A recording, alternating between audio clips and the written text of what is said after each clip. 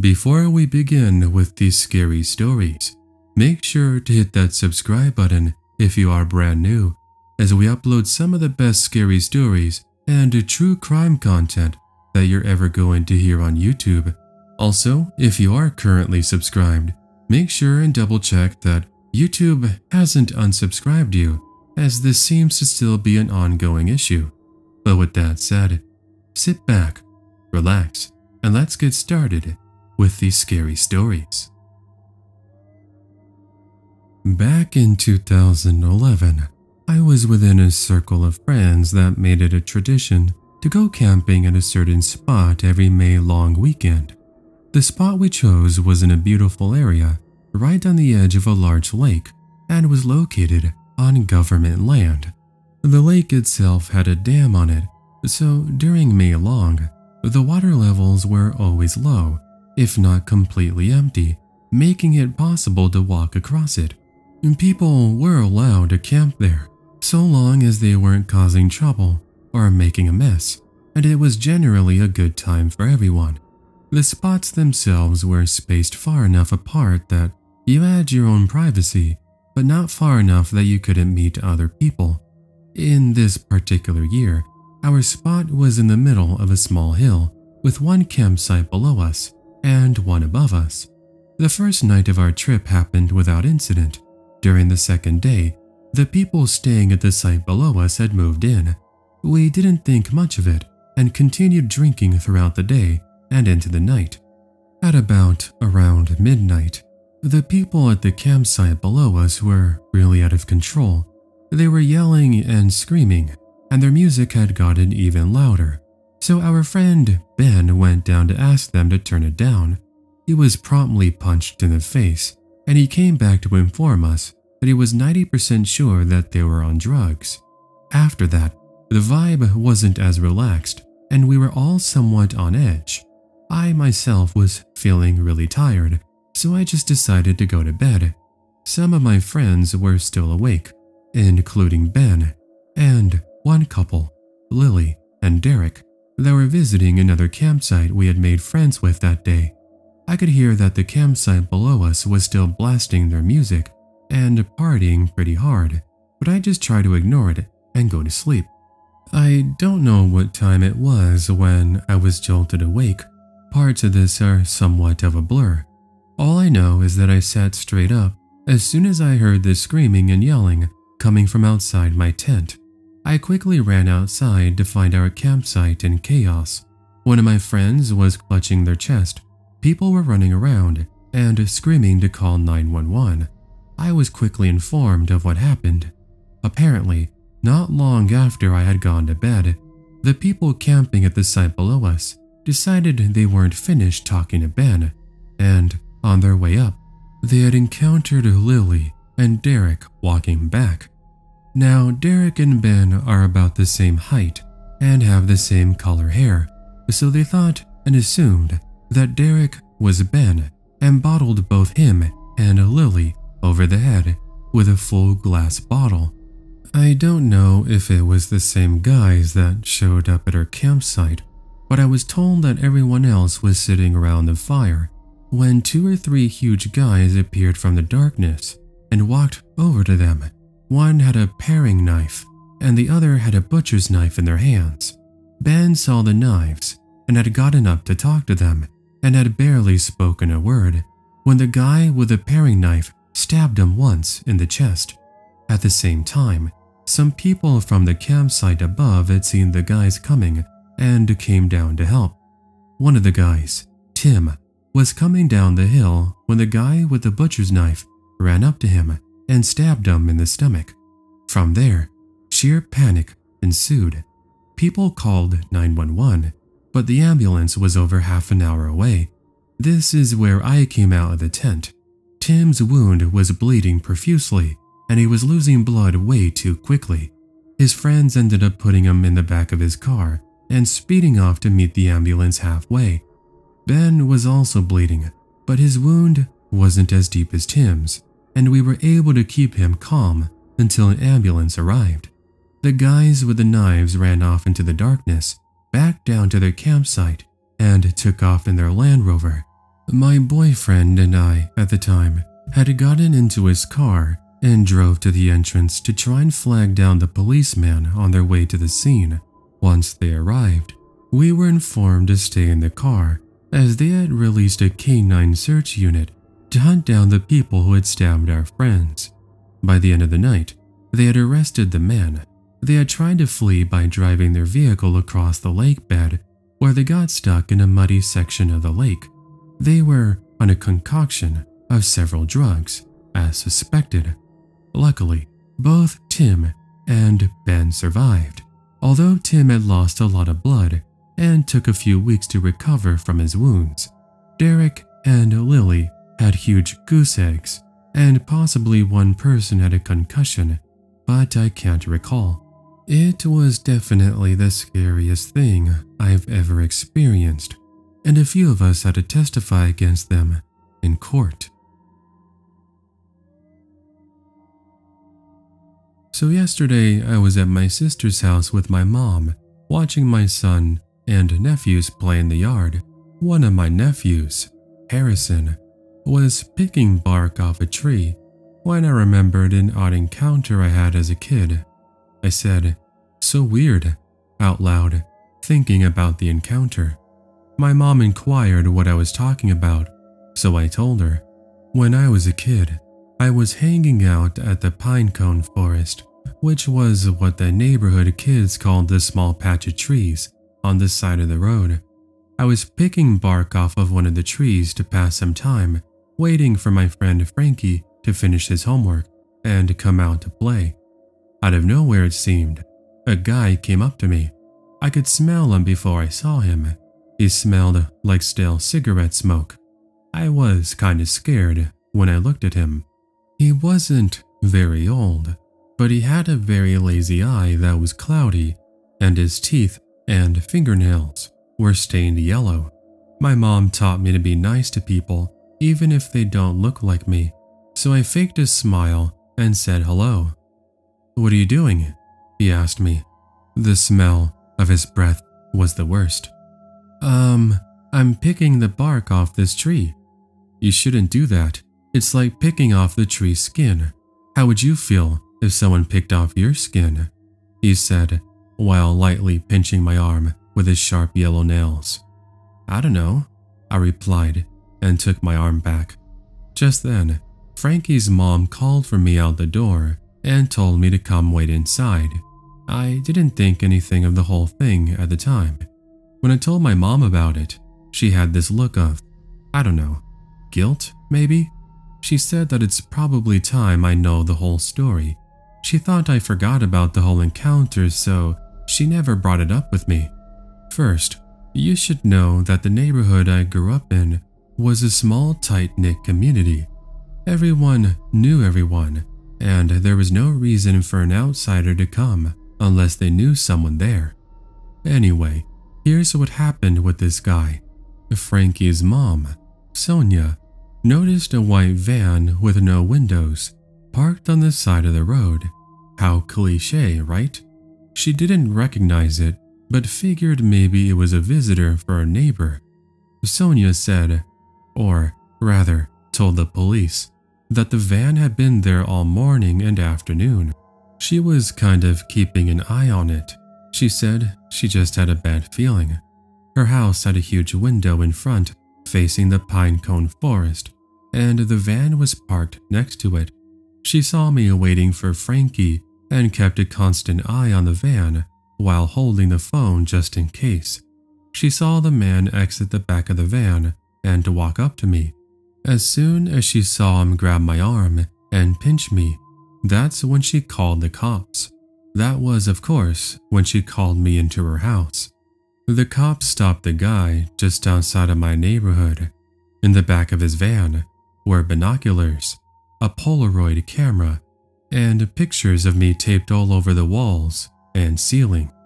Me at school, me at my grandparents' house, at the bank with my mom, just me everywhere I went. But that's not all. He had a key to a storage unit on him. Inside the unit, they found a cabinet full of knives. A lot of knives. Paring knives, a butcher cleaver, a thin fillet knife, a melon baller, and just various knives of all shapes and sizes. There were also a few anatomy books, obstetrical equipment, duct tape, and 10 empty 5-gallon buckets. In the middle of the unit was an old bed that was used to restrain mental patients, so it had wrist and ankle straps, and the entire inside of the unit was covered in plastic wrap. My mom said he was in a high-security mental institution for the criminally insane, last she heard.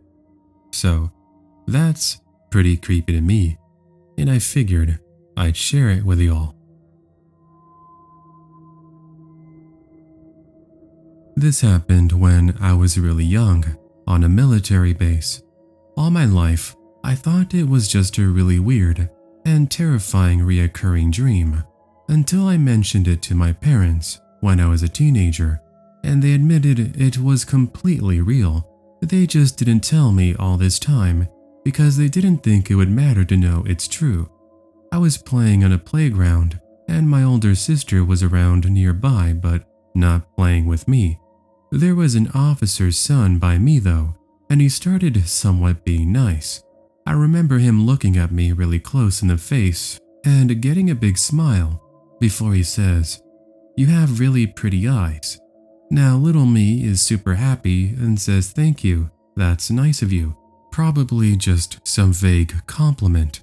He was only a few years older than me by the looks of it, and neither of us were older than 10 years old. He grabs a blunt stick that was laying next to us, and then pins me to the ground, and starts to try gouging my eyes out within seconds, and it's at this point I'm just stupidly staring at him, confused and worried. I never encountered violence like this in my whole life, and before I know it, the kid is holding my scrawny ass down and talking about how he's going to physically take my eyes away from me. It's then I start panicking because, can you even take eyes away from people? My sister shoves him off of me and gets me to run with her away from him to our house. There wasn't anything we felt we could do when we told our parents, because again, it's the officer's son. When I'm a teenager, and this is all coming to light, they tell me they did talk to the officer. They told him what his son did was terrible, and they didn't want it to happen again, but the dad was pretty entitled about it, and we just ended up not going out to play much anymore until that kid moved away. So, little psychopath grown-up, please, let's not meet. You've left many nightmares. During my early 20s, I worked as a meter reader in Iowa City, Iowa. A meter reader is the person who records how much electricity, gas, or water you've used each month. If your meters are on the inside and you want an accurate bill, a meter reader must enter your home, whether you're there to let them in or not. Edit.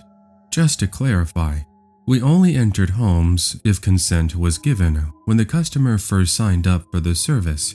Customers also provided us with keys, if necessary. Entering a home when the owner isn't present is something that I never got used to. No matter how loudly I knocked, I never shook the uneasy feeling that I wasn't welcome. The inside of a home is, of course, the ultimate private space. A home's exterior is just the image of ourselves that we project to the rest of the world. But the further you venture inside, the closer you come to truly seeing what kind of person lives there.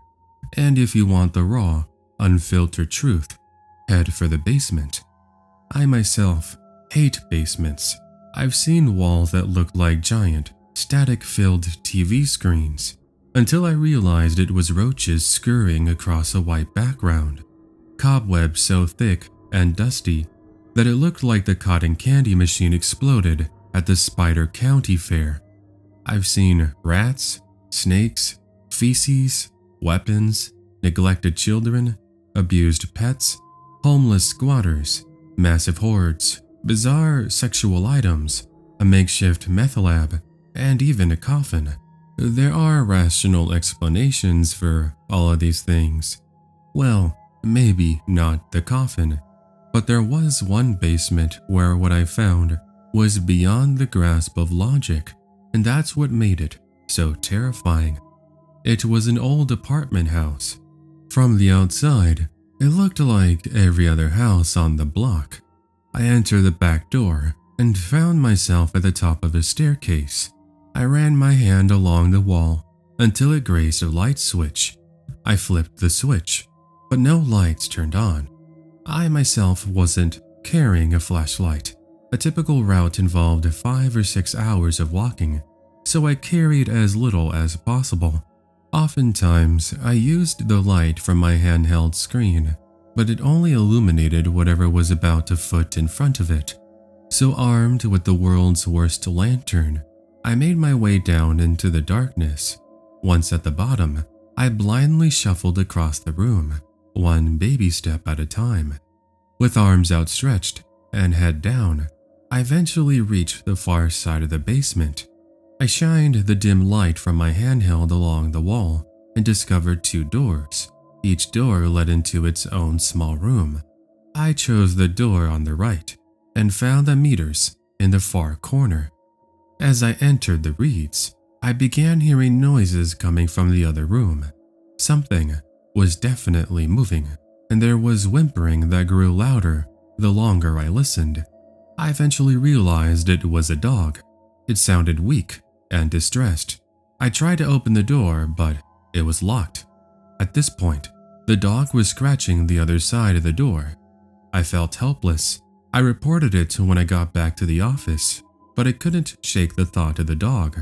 It stuck with me over the next month until it was time to return. So there I was, 1 month later, back within that basement. At least this time I knew where the meters were located.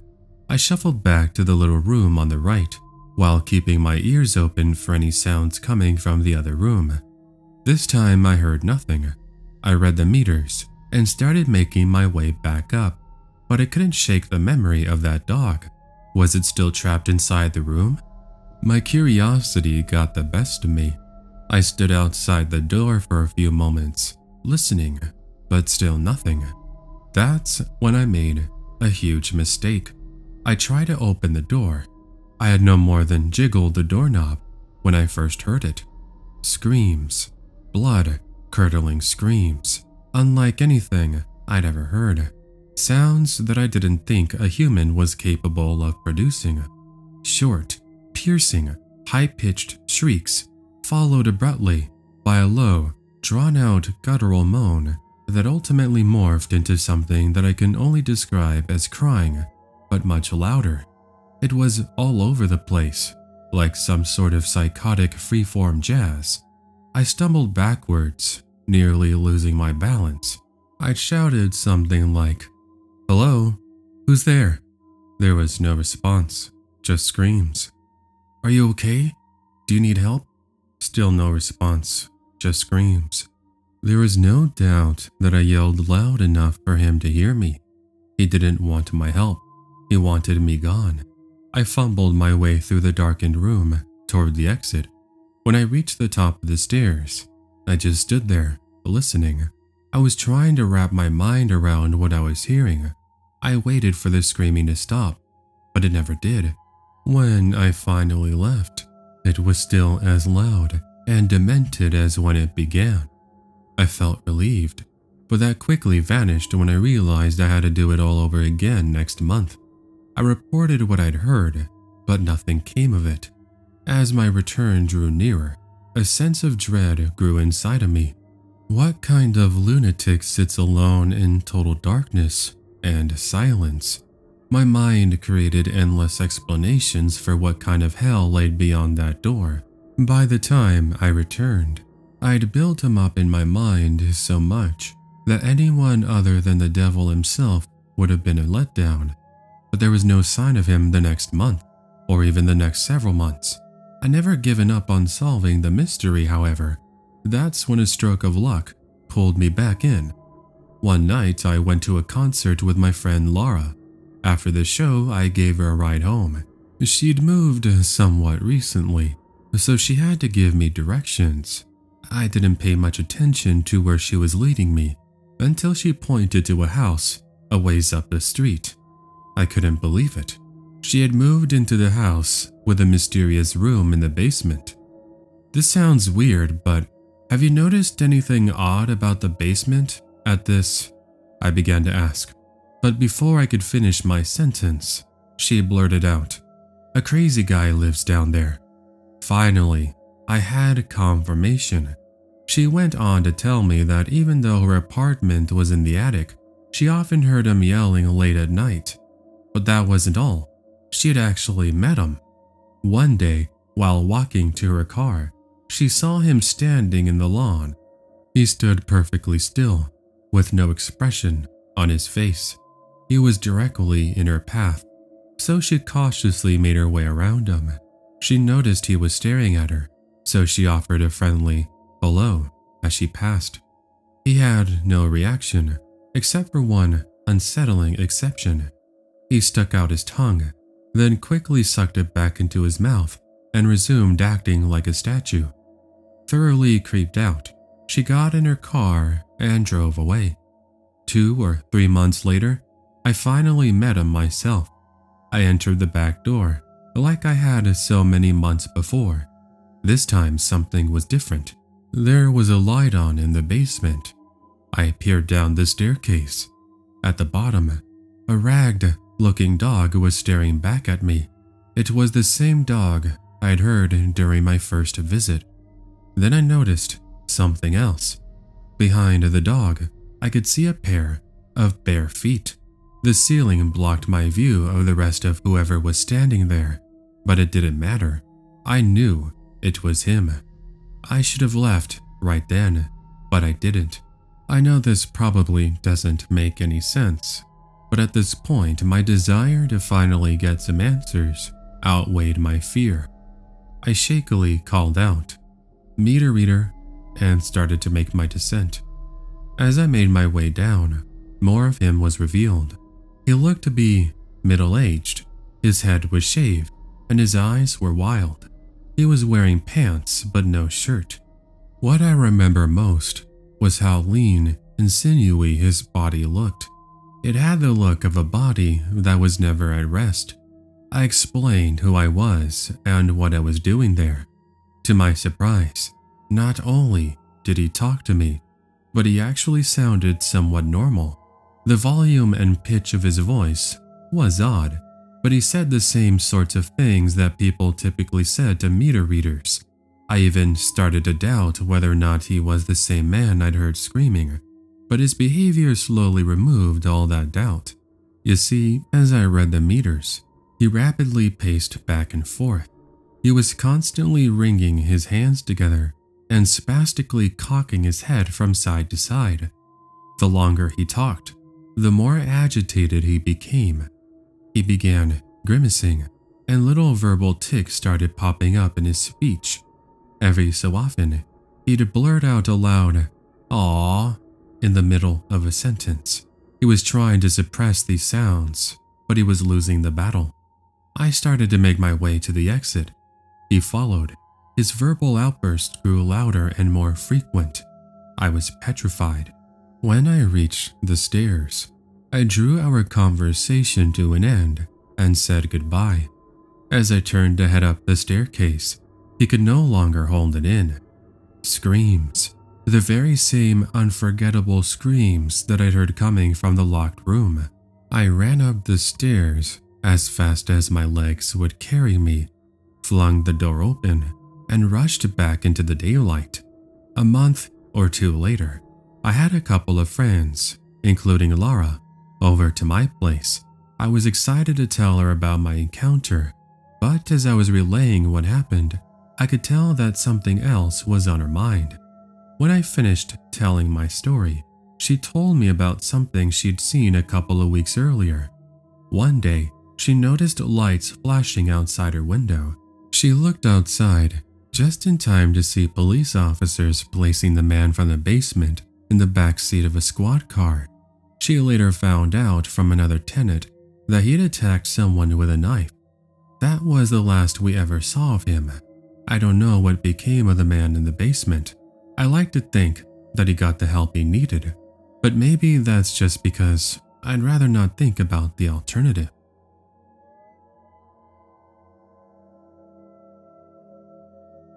So today has been a particularly slow day at work, and I've been killing time reading these stories. Maybe enough time has passed and I can share mine. I had this friend who was really into the occult. Unfortunately, I was the one who got him turned on to it. We had a mutual appreciation of the paranormal and all things weird, so I thought the subject would interest him. He started going deep into the subject to the point where he wouldn't talk about anything else. He would actually interrupt a conversation and force the subject back to the occult matters. Rude, but sometimes people go through phases where their interest is all they want to talk about. It was a mostly forgivable offense. I think I should mention that this particular friend didn't have a very large friend circle. His depression and introverted nature kept him inside a lot. He didn't have the best luck in relationships with women either. His world was kinda small, and I did enjoy hanging out with him, so I did my best to be a good friend. I didn't want to just brush him off because he was acting a little weirder than normal. Honestly, for the longest time, he was a totally normal guy. We chat and play video games together on the PlayStation. Sometimes we'd go see movies, with my boyfriend accompanying us. We'd all hung out at the park. We went swimming. Overall, we had a good time hanging out. Things, however, started to go downhill when he started to smoke DMT. Personally, I think psychedelics are amazing tools that can offer insight into your life, but they should be treated with respect. My friend got to the point where he was making it himself, apparently a pretty easy thing to do after a meager amount of research, and he was smoking it daily, multiple times a day. For those of you who aren't familiar with the substance, when you smoke it, you get transported to a different world, an entirely new plane of existence. Your body and yourself don't exist anymore. You're just exploring this alternate reality dreamscape. My personal experience with it led me to seeing a dragon once in this kaleidoscope of a cornucopia. People see all kinds of different things there. Imagine what that does to a person when they're smoking it 30 plus times a day. He started telling me things like he was the reincarnated Osiris. He said he was seeing Egyptian hieroglyphics all over the place and walking life.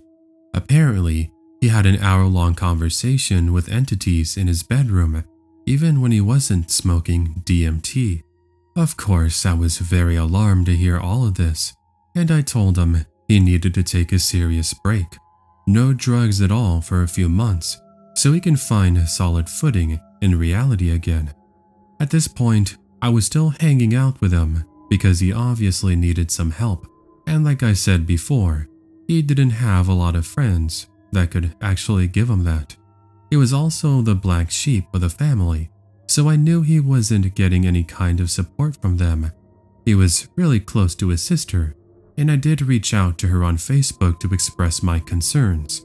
I pushed her to talk him into getting some psychiatric help because he was slipping past the point of no return. I'm not really sure if she took my messages seriously, since we didn't really know each other. Plus, she is at least 6 years younger than us, and possibly didn't grasp how serious the situation was becoming. In any case, I'll jump forward now to the part where things start to get really creepy. My boyfriend made arrangements to hang out with our friend at the park. I didn't really want to go because I felt like I needed a break from him and his nonsensical ranting. I just couldn't deal with it on that particular day. My boyfriend said he wasn't all that bad, and we went anyway. We get to the park, and he is his usual self, ranting about Egypt and made up gods that only he knew the truth about, etc. He also had this large hunting knife that he kept fiddling with the whole time we were on the walk. He told us that he had begun using it in ceremonial magic and that it helped to banish negative thoughts. It made me extremely uneasy. He would do this thing where he would take the knife and make stabbing motions near his heart or head, like he was mock stabbing himself, all while holding a conversation with me or my boyfriend. I think we were both really on edge and didn't know what to do or what to say about it. I tried to distract him from doing it by bringing up other subjects that might interest him, but he kept on with his ritual. Keep in mind, we were walking on a trail, so it wasn't like we could just say goodbye then and there. We had to walk back to our car and drop him off at his car.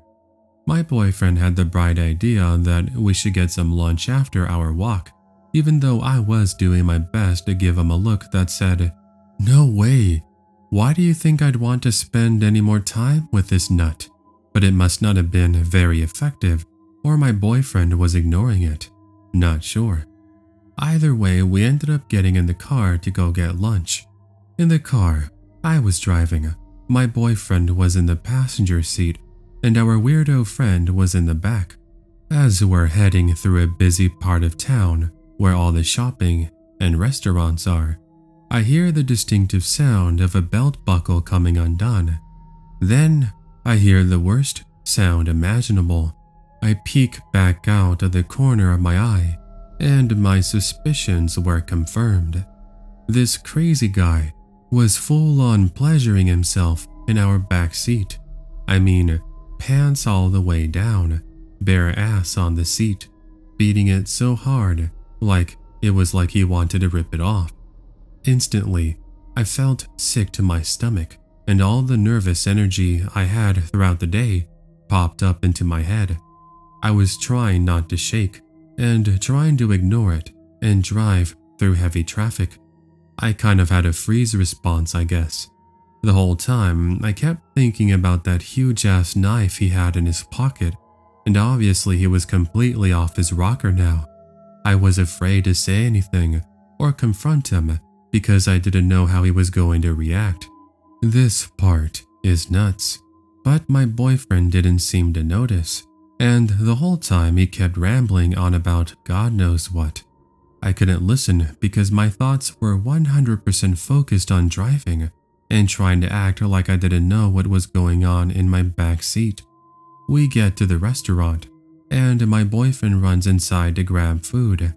I'm left alone in the car with our friend, and try to act like I'm browsing on my phone, when really I'm watching and listening as hard as I can. We don't talk.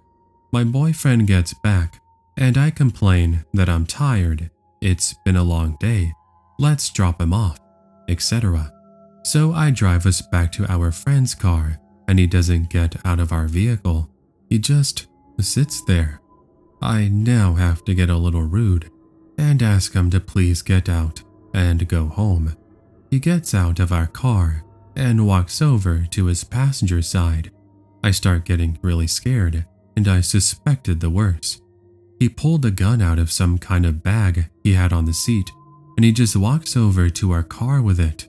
I don't know why the hell he did this, but I was so pissed I just got out of my car and walked right up to him. I was maybe 3 feet away, and I could see it was a loaded 9mm. I kept asking him over and over again, "What are you doing?" Because apparently that's all my brain could think to do. I told him to get in his car and go home, but he never said anything during this whole time, just kind of cried and had this wild look in his eye. For whatever reason, he then got back into his car and drove off. I told my boyfriend obviously we are to never hang out with him again, and that I didn't even want him to talk to him anymore.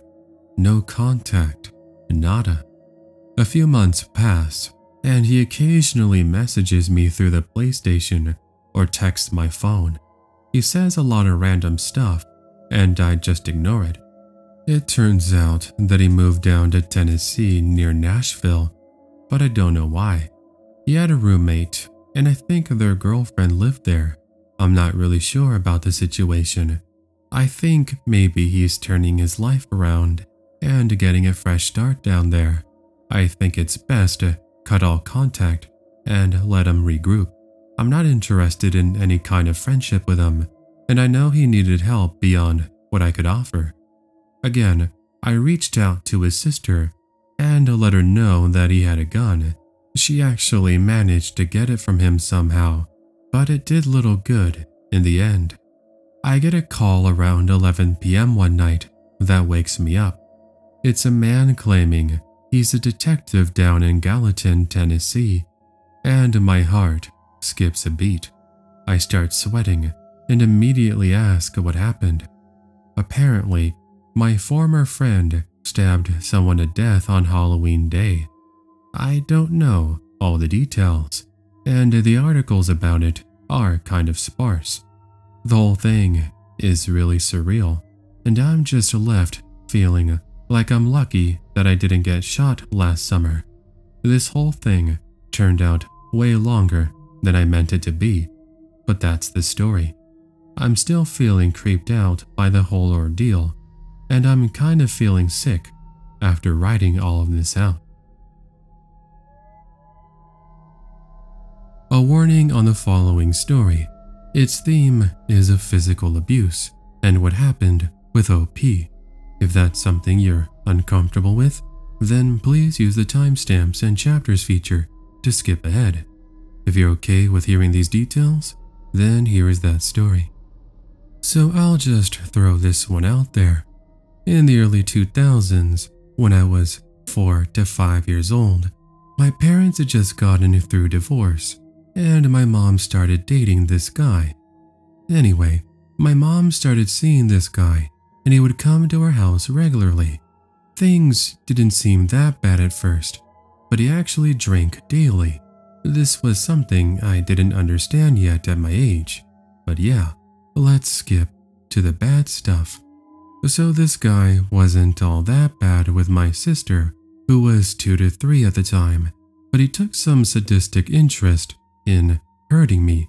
He arrived at our house almost every day, and the first thing he would do was take off his belt and start beating me with it. This got to the point where I would hide if I knew he was coming. As for why my mother didn't leave him then, he threatened to kill us if she did. Now, this one incident is burned into my memory. On one random day, he'd found a nice little cardboard box. He picked me up and shoved me into said box and sat on top of it. My mother was doing the dishes, and I assumed she couldn't hear me screaming for her as I peered out of the box's handle hole at her back. Before he covered the holes with his hands, I screamed for a good few minutes as this asshole just laughed about torturing me.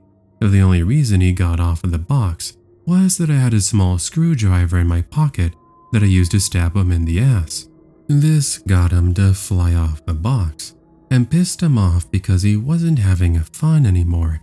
He picked me up again, carried me off to my room, where he proceeded to beat me with his belt.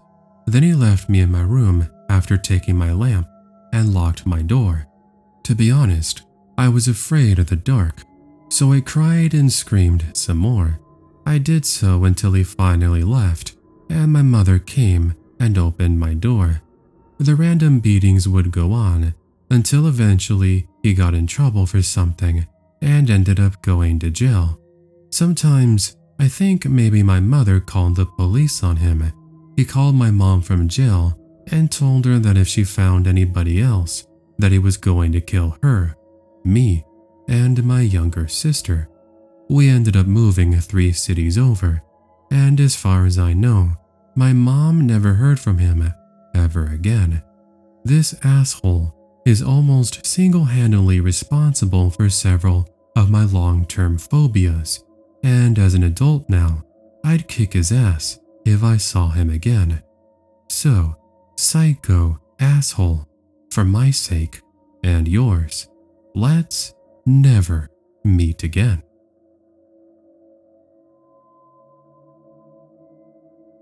About 2 years ago, I moved into a new apartment. The walls were very thin, and because of the fire safety laws in my city, my bedroom had one window, which led into the living room, and none with outside access. The window will be important to the story later, I promise. Anyway, it was 3 bedrooms, one for me, one for the master tenant, and one spare, which at the time was rented out by a pretty friendly guy. Well, friendly guy had issues with his work visa and had to move back to Canada last minute, leaving us about 2 weeks to find another roommate. Our quickest and easiest option was Craigslist. Due to my work schedule, I had no part in the selection process, but was content when the new roommate moved in a little later. He seemed a bit off, but friendly. He was a very tall, large guy, but pretty quiet, and not someone I wanted to go out of my way to hang out with, but it was okay to be around and be cordial with. About 2 weeks into his move, the master tenant left for Hawaii, leaving him and I alone in the home for the month-long duration of his stay. For the first few days, things are normal. All of a sudden, about 4 days into the trip, I am awoken at about 8 a.m. to a frantic knocking at my door. Roommate, we'll call him Kyle. He's standing there when I open up, and he looks frazzled. He looks me dead in the eye and says, "So, do you want to tell me what went on last night?" To which I was shocked and confused, because I'd come home from work at about 9 p.m. and immediately showered and went to bed. I explained this to him, and he tells me that he heard me screaming and arguing with someone in my room, that he saw me in the side alley of the window arguing with our landlord, whom I'd never even seen at that point. He also said that he heard people coming in and out of our house. I tell him, no way, none of that ever happened.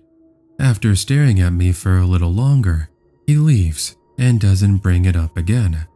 The following morning, I wake up to the same thing. This time, he says he saw me arguing with my boyfriend. I was single at the time. He had seen me talking with our roommate, who was in Hawaii, and asking me for the badge number of the officer I'd spoken to, since he had apparently seen me talking to a bunch of police as well. This time, I get angry and more or less tell him to cut this shit out, because I'm not doing anything and don't know what he's talking about. He gets a weird look on his face and says, "I think I had a seizure in my sleep. The next time it happens, call an ambulance." And he leaves for a bit, only to start knocking again about an hour later, and when I open up, Kyle repeats the exact same story, verbatim. This happens once more, before I tell him to leave me the hell alone and leave for work. I go to work as normal, and I'm reluctant to return that night, but I'm too tired to switch to an alternate location. That, in itself, was a big mistake. At about 1 a.m., I wake up to slamming doors. Kyle is pacing back and forth between his bedroom, the living room, and out the front door, walking in and out of each room, turning the lights on and off, mumbling angrily, and slamming the doors. I can see his figure pacing back and forth through the frosted window in my room that leads to the living room. Since my room is dark, he cannot see inside. Suddenly, he screams, "I can't live like this. Why are you doing this to me?" I think he's on the phone, and I don't respond.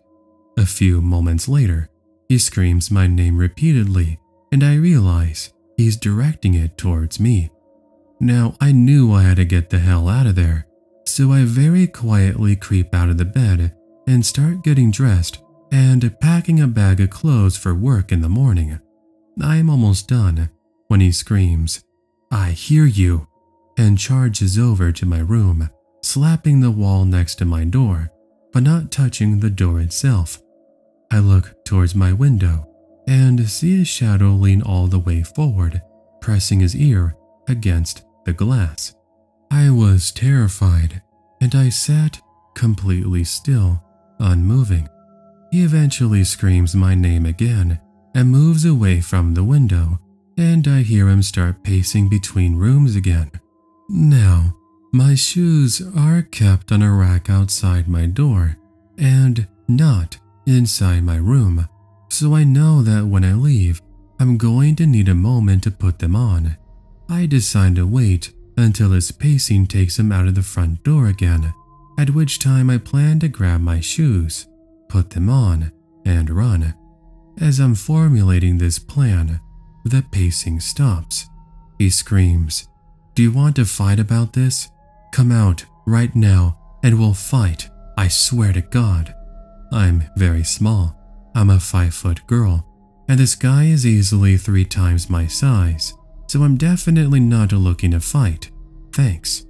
After a few minutes, he turns off all the lights, and I hear the door to his room open and close, then followed by silence.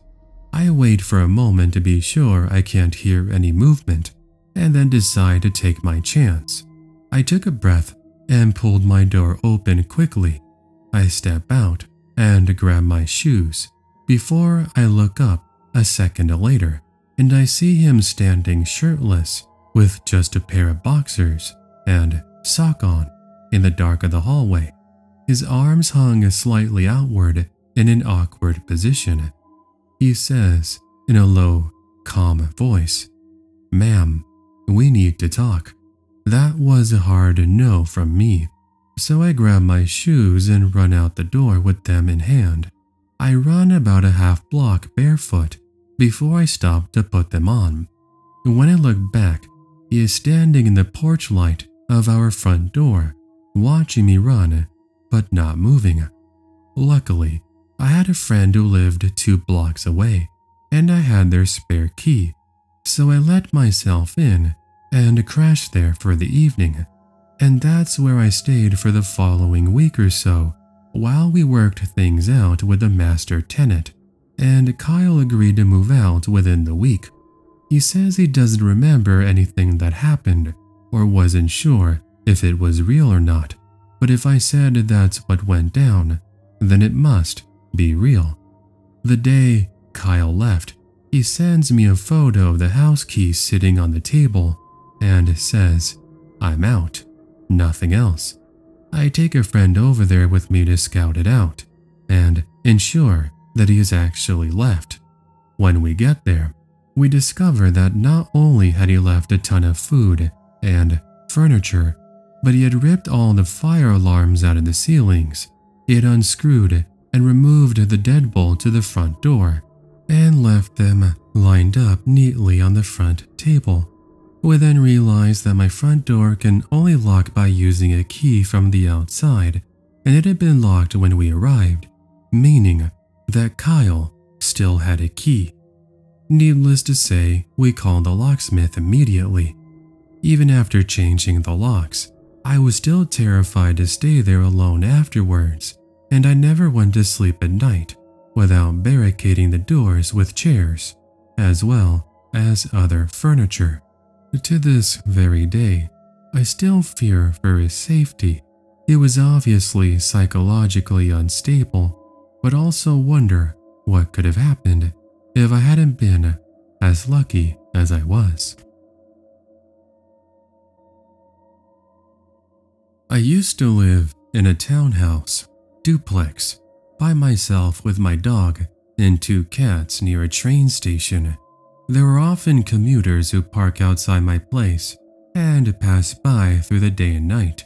Occasionally, I had cigarettes or stuff stolen from my front veranda.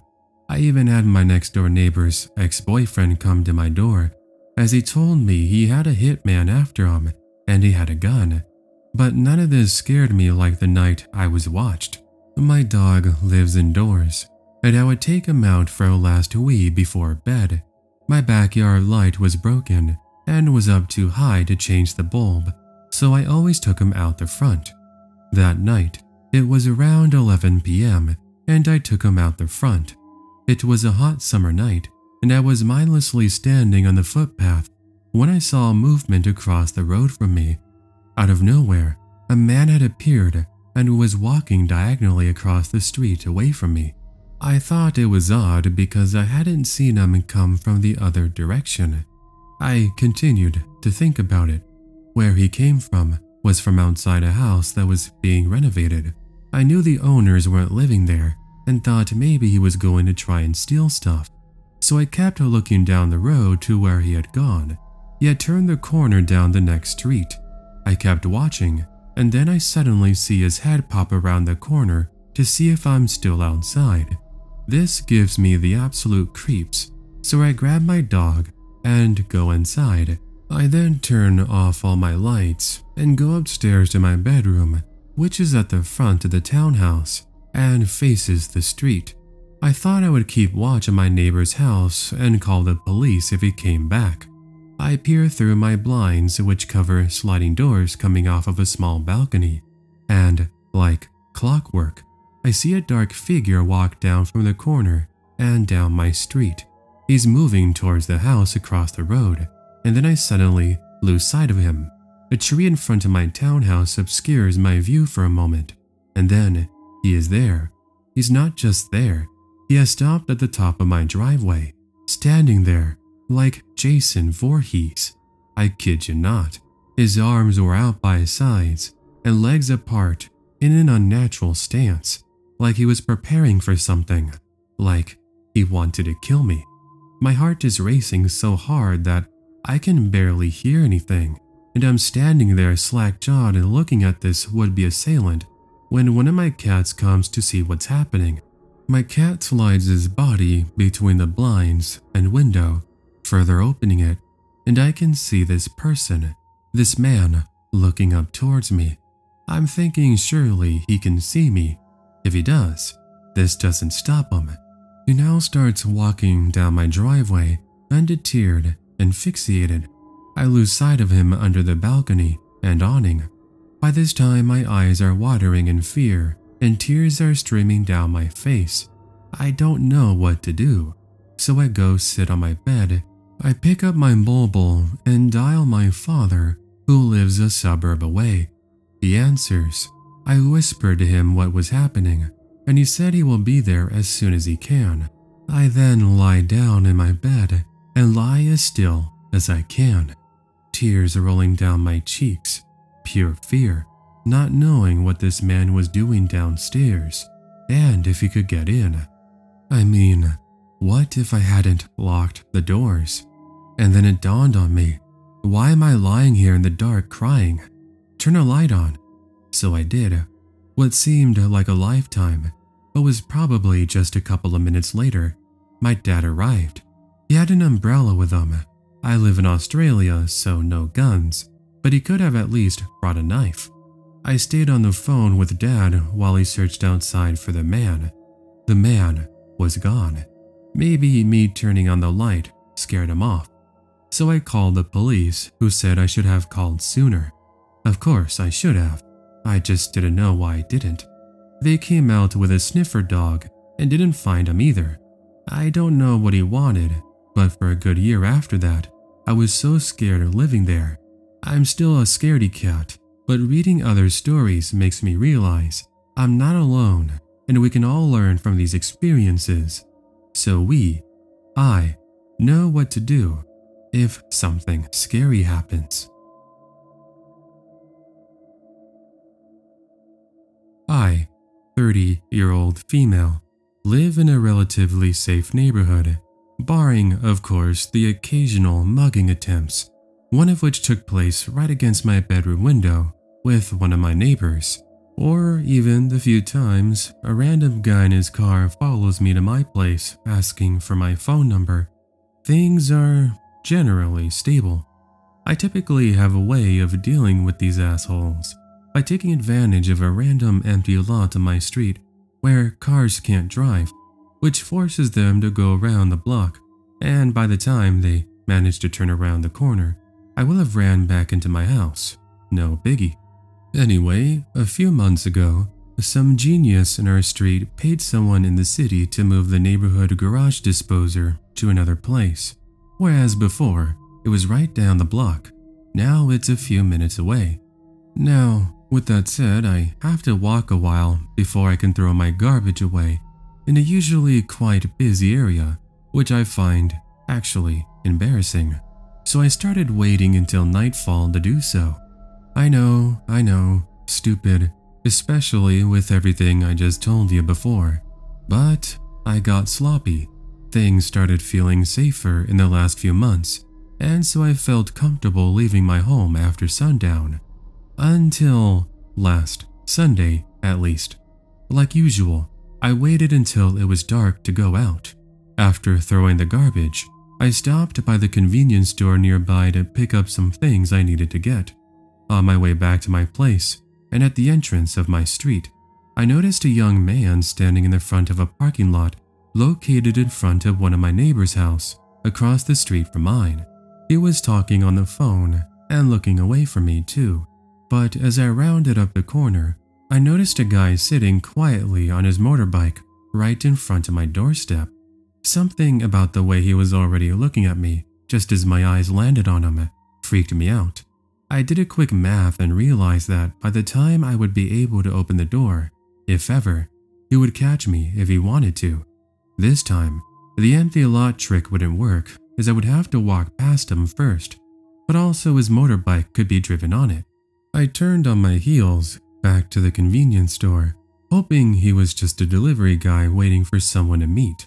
I dilly-dallied at the store for a while, but when I went back home, I found he was still there on his bike, while the guy in front of my neighbor's parking lot was also still on his phone, just staring at me before I'd even seen him at all. I realized then and there that something was not right, and luckily I had noticed that the security guard at the street behind us was actually sitting in his booth. I approached him and then explained the situation, hoping he'd walk back to my place with me, which he gladly did. The moment the guy on the phone saw me return with a security guard, he put his phone in his pocket and turned towards the guy on the bike, who then drove to him. Keep in mind, these two were not even looking at one another, let alone looked like they knew each other at all. But the guy who was on his phone sat behind the motorbike dude, and they both drove past me while staring at me. Both the security guard and I agreed that something was funny about the entire situation, and he thankfully waited until I was safely behind locked doors. I don't know if those two wanted to mug me, or if they had more sinister intentions, but I'm just glad I trusted my gut instinct and didn't just go home. Otherwise, who knows what would have happened to me. During university, I had a slew of creepy encounters, and this has stuck with me the most.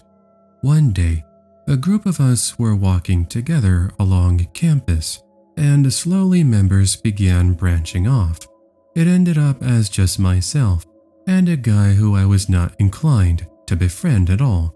I only knew his name, but I didn't want to be rude and not keep walking along with him. He asked me where I'm going, and I tell him I normally take a nap between classes and was going into my dorms. He asks if he can see my suite. Now, normally this would be a no-brainer red flag, but my particular building was renowned for being fancy, and others frequently asked to see inside.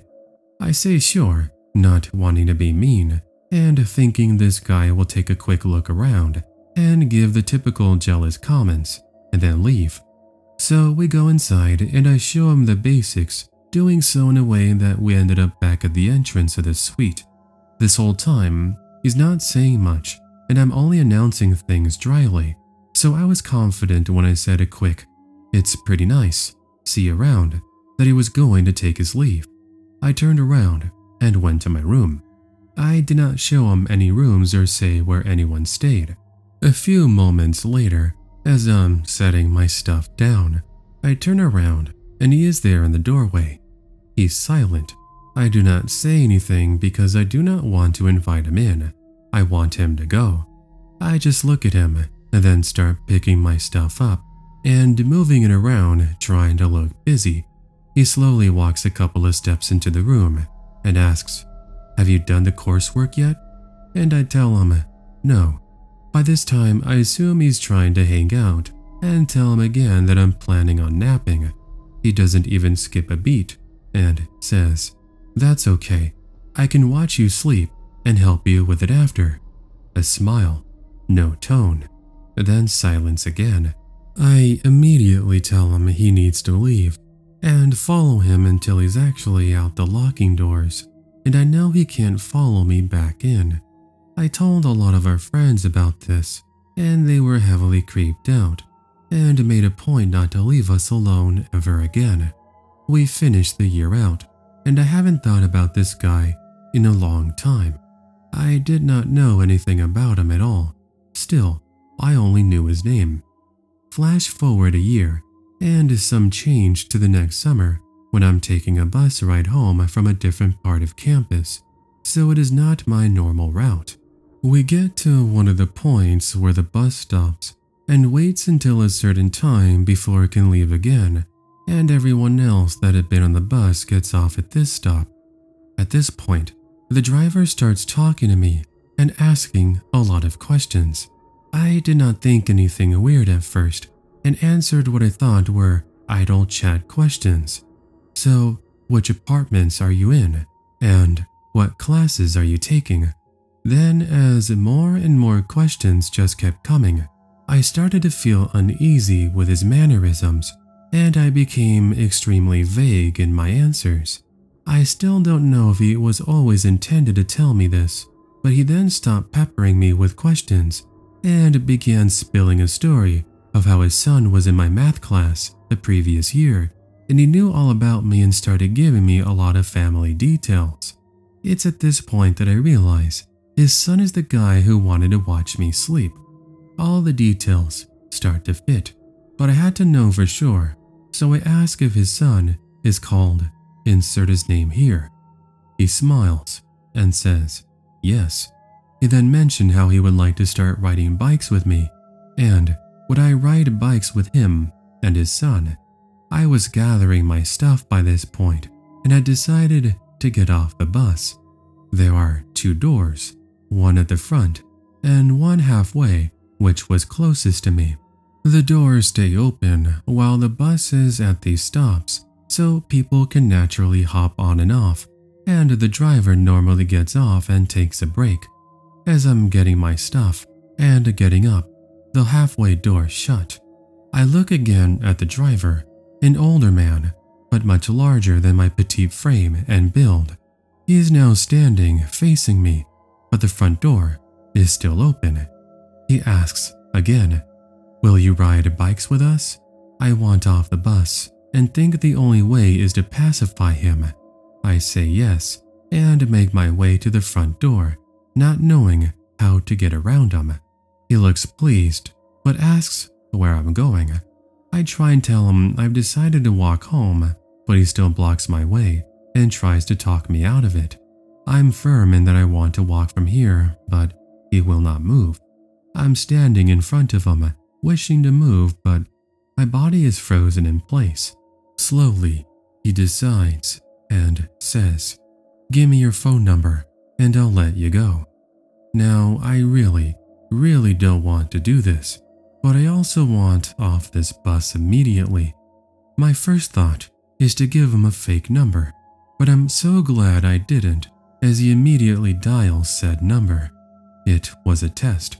Seeing my phone ring and watching me save his contact, he moves enough that I slide by and make it off the bus. After making it home, I go to block his number and already have multiple missed calls and a voicemail of him just breathing. The situation was reported, and I did not see him on a route for a long time, but around a year later, I was getting on another bus and I noticed he was back. I've never covered my face and backed off of public transit faster than that before. Let's never meet again, father or son. TLDR. A guy followed me into my dorm and told me he wanted to watch me sleep. A year later, while I'm alone on a bus, the driver questions me, then reveals he is the guy's dad who knows all about me and shuts the bus doors as I try to leave. He blocks my exit until I promise to ride bikes with him and give him my phone number.